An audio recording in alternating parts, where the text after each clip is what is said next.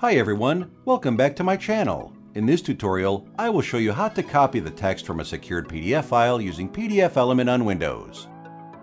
Here we go! Start by opening a PDF file on the Home menu.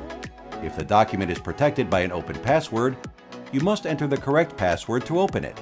The fact is that no PDF editor can crack an open password. If a notice bar appears and suggests that you enable editing, it means that the document is also protected by a permission password. Hit the Enable Editing button as suggested. Input the password and click OK. Now you can copy the text and paste it anywhere else. What if I want to copy the text without knowing the permission password?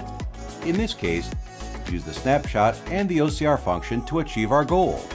Navigate to the Tool tab and click on the camera icon here.